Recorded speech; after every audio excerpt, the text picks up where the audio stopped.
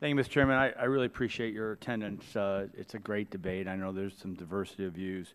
If Sydney put up on the slide, I always like to talk, when we talk about budgeting, that's the 2012 fiscal budget. The red is mandatory spending. You'll see Medicare's in there. The blue is discretionary budget, which is what we fight and shut down government about. Mandatory spending is spending that's we can't control. Medicare is part of that. Medicare, Medicaid, Social Security, interest payments on the debt. Sydney, you can pull that down. I do this all the time because if you have a national debt, it's based upon mandatory spending. And Medicare's part of that actuary problem that we have for future generations. Do you know why we're having this debate on Medicare Advantage?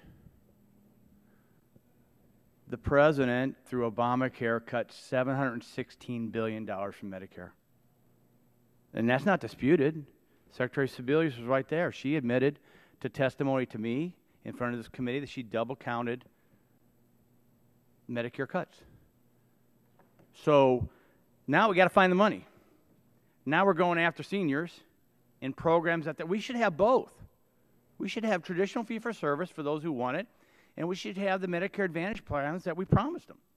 This is the same debate we had last week on Medicare D. We were able to stop the administration from hurting seniors and cutting Medicare D program. And so that's why these hearings are very, very important. And I know it's tough, but you know, facts and numbers are hard to dispute. That's why we're here, because of the attack on seniors from Obamacare and the cutting of $716 billion.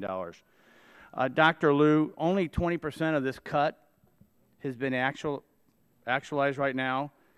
My guess is there's still $300 billion more projected to go in the future. What do you think for this big portion of seniors, if that's the true number, what is the future of Medicare Advantage and Mr. Little and the plan and health care that he enjoys right now? Yeah, thank you for the question. As I said, we just are starting to feel the pain of the cuts, 20% or less. And as these cuts roll out, it's going to be very difficult and very unlikely that we can continue at the same level of programs and payments to physicians. So you're saying $300 billion more in cuts, Medicare Advantage might not even be available. We're looking at double-digit cuts on 2014 plus 2015. I don't see how what we do can be sustainable. All right, let me go quickly because time runs fast. And talk to me about the better health care aspects of Medicare Advantage and the diversity of population that you see in Medicare Advantage plans. Better health care, we can reduce hospitalizations, readmissions, we get better outcomes, shorter lengths of stay. Saving dollars. Absolutely saving. I mean, investment with a great return. In terms of diversity, in the markets that we're in, it's all demographics. Explain that. I mean, there's a senior population, so you're... Ethnicities, socioeconomic levels. Rich, poor. Rich, poor. Different ethnic backgrounds. Different ethnic backgrounds. Doesn't discriminate. No, it's all comers, and it's not one particular demographic. All right, let me ask you one more question, and no one's raised this, but because of the funding problem, waste, fraud, and abuse is a big aspect on Medicare spending, right?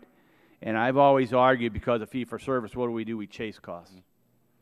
We don't manage the illicit theft of the Medicare fund at the point of entry. We have to wait till there's 5-10 years of data before we go after the provider. You may not know this, but I would like for all the panel to look at what is a better plan to address the waste, fraud, and abuse that we currently know in Medicare today, especially fee-for-service, and does Medicare Advantage provide a more timely response to fraud? And I think, Mr. Little, you kind of mentioned that, did you not? Yes, sir. I get a monthly statement from Humana showing everything I spent, and they caution you on the bottom if you have anything that you didn't have done, please call us immediately. Dr. Liu, you want to jump in? Yeah, I think that's the value of a population-based payment. It's a fixed payment that forces us to manage the care quality, and so we contract with good providers that won't commit fraud, whereas you've got a fragmented fee-for-service system that incentivizes volume, a lot of potential for fraud. I appreciate it. Thank you, Mr. Chairman. Chair.